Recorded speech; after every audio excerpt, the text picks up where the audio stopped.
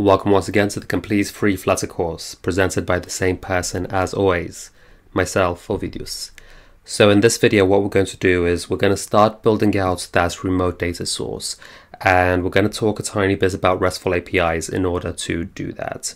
So with RESTful APIs, to get the data, what we have to do is send a request, usually a GET request, to a certain URL with different endpoints depending on what exactly we want to get from it.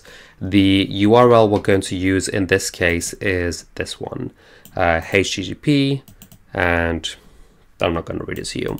Notice over here, API key equals your key. So let's go ahead and get the key. What we're going to do is go to API key over here, and we can select the free version, or if you're feeling generous, donate to this guy's Patreon. And if you do that, buy me a coffee as well. There's a link in the description below. But yeah, you can select the free version, enter your email address. I can't spell Gmail. Enter your name. And I don't think it has to be real, but it should be. And a use case could be something like learning to code, Flutter, blah, blah, blah, blah, blah. And something like that. Just tell him why you're using this and then hit that submit button. After you do this, you're going to get an email containing your API key. And once you have that, right click on lib, new file, and I'm not going to do this, and create a new file called API key.dart. And in your API key, what you're going to do, and I'm not in the correct folder, I'm just showing you an example. What you're going to do is write const string API key equals, and then paste your API key like this. And then once you have that, save your file. And I'm going to delete this because your API key is private, it's personal information. Notice that there is a 1000 daily limits use. So if I make my API key public, although I'm not paying for it, he doesn't have my credit card details, so he can't charge me for it. If everybody uses my API key, we're going to go over the daily limits and it's going to stop working. So rather than doing that, guys, just make your own. But once you have your API key, one thing that's really good to do is add this to your git ignore. Now, personally, when it comes to git, I like to use the terminal commands. Some people like git desktop, I do not. So to add something to git ignore, what we're going to do is write echo, and then these two caret symbols, whatever you call them. No, echo, and then the name, the path, in this case going to be lib/API key.dart. So that's the path to your file. And then the two carets dot git ignore. Hit enter, and you should not get any output. That means it's worked correctly. Once you have that, I can actually open up my git ignore, and this is git ignore basically contains files which will not be uploaded to GitHub, especially if you're like myself, you have a public GitHub. Like most of you are probably trying to build out your portfolio, so you really should be uploading stuff to your GitHub just so potential employers can see what you're working on. Even if you're not applying for jobs now, it's good to start building that up so potential employers can see that you have been coding for a long time and that you have been uploading things for a long time. But yes, now that I added that line, you can see it right here. I'm not sure why it showed up here. It should have showed up on a new line, but yeah, that's fine. So now you can see this was added here. So now when I upload to my GitHub, my API key is going to be ignored. That is not going to be uploaded. So that's going to stay private. Cool. So that is all done. And now that we have this, let's go to our remote data interface. And sorry, I was just practicing before. So now we're going to go to our remote data interface. And we could make a new file. We probably should make a new, in fact, we will make a new file. And I'm going to call this remote data source .dart impm as always.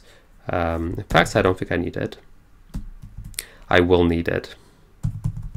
I will need it later. And now I'm going to put this to the side so I can see my old stuff.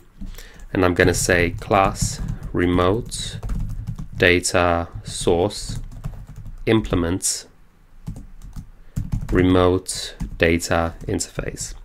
Now, if you guys don't remember what this implements keyword means, it's similar to extends, but rather than me just taking the code and using it, implements forces me to override the methods. It forces me to actually write a real implementation. And that is the same reason why I'm getting an error here, because I don't have these two functions which my remote data interface has. I haven't written them out yet, and therefore I am getting an error because I need to do that. So let's go ahead and do that. Let's make a list search results, search movie.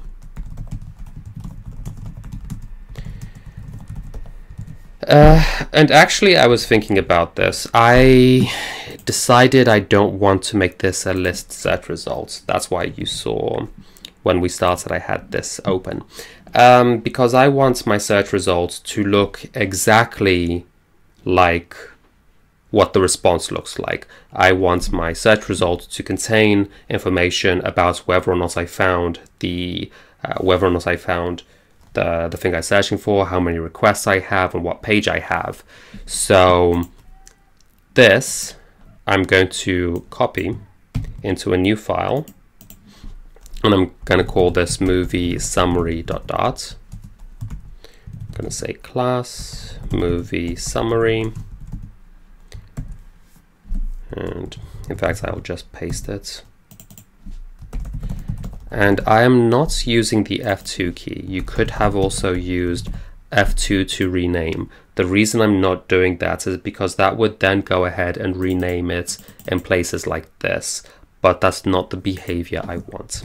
Okay, so I want movie summary to be separate, but then I want my search result to contain whatever I searched for, and then final int page, final int total results, final ball found, so if the response was found or not.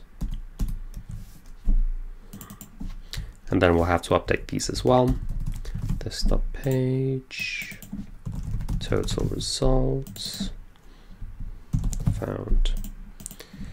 And of course, the most important one, final list movie summary, items, results, anything like this. I'm just going to call it items. I don't like that. Movie summaries, like that. Because I do want to be a bit more explicit in what we're doing. Okay. And now that I have this, I'm going to change the return type from list search result to just search result. And of course, the search result now is different than the search result we had before. So that's fine. Just going to close this. I'm going to close sidebar. This is no longer a list search result. It's just a search result. Import that. Fix imports. Cool. I'm wondering if I'm forgetting anything. One thing I could do is say int page equals 1. So this is going to say if we don't provide a page, assume it to be page 1. But then this is not going to like that. No, this is fine. Okay, so now that we have this, we're going to actually call this URL.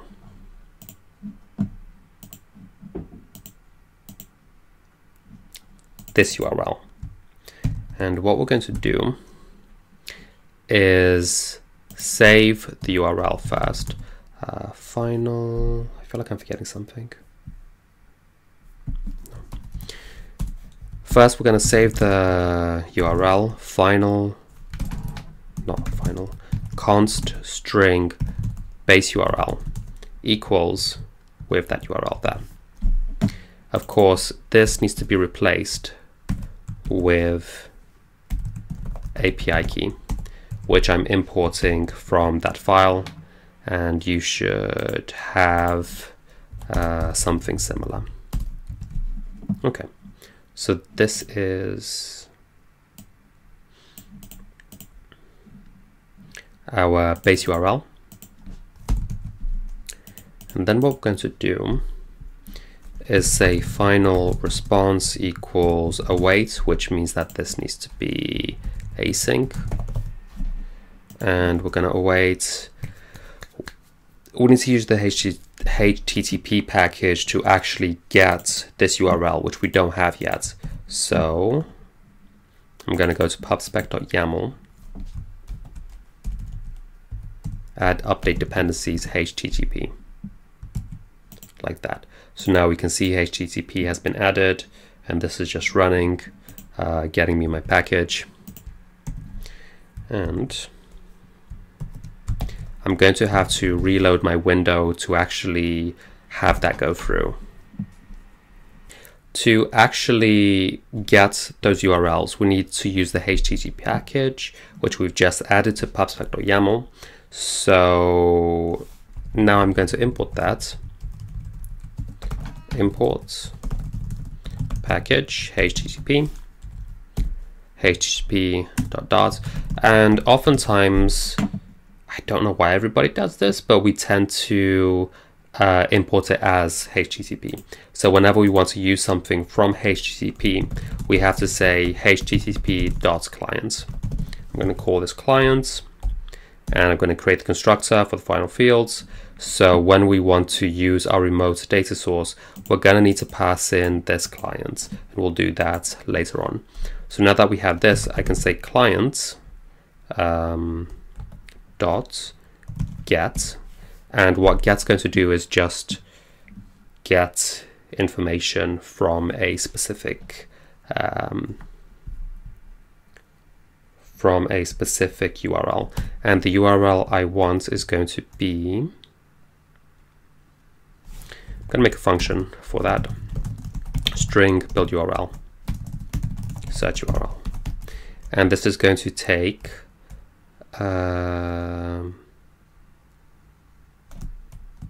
string title, int page, and I'm going to have a string, return string equals base URL, and this base URL is getting this base URL. Okay, and now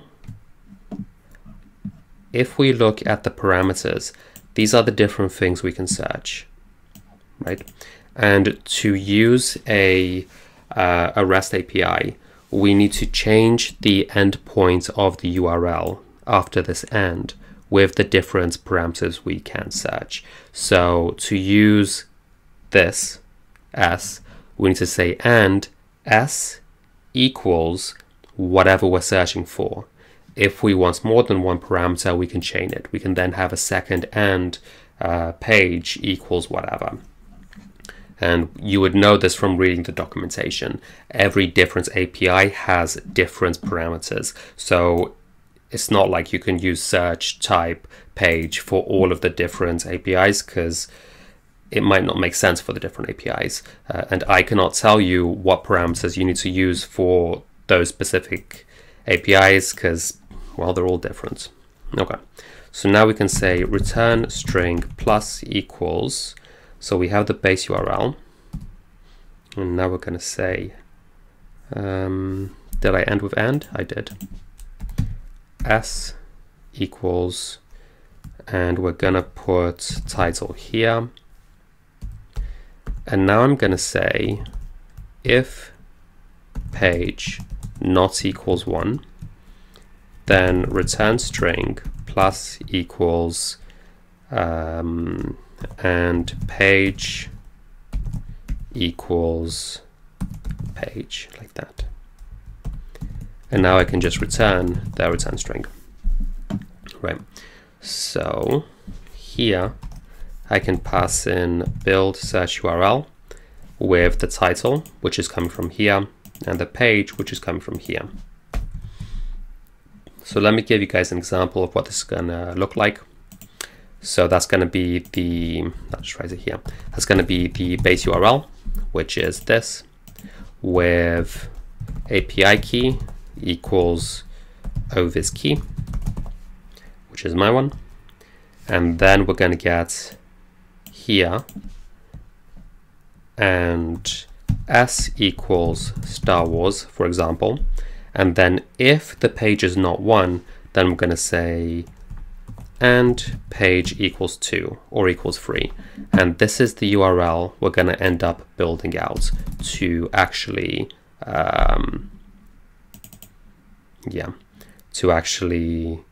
get that. And doing this get response is the same as actually going to that URL, omdpib, something like this, right? So this is the results we're going to get. Okay, and then we can say if response.status code not equals to 200.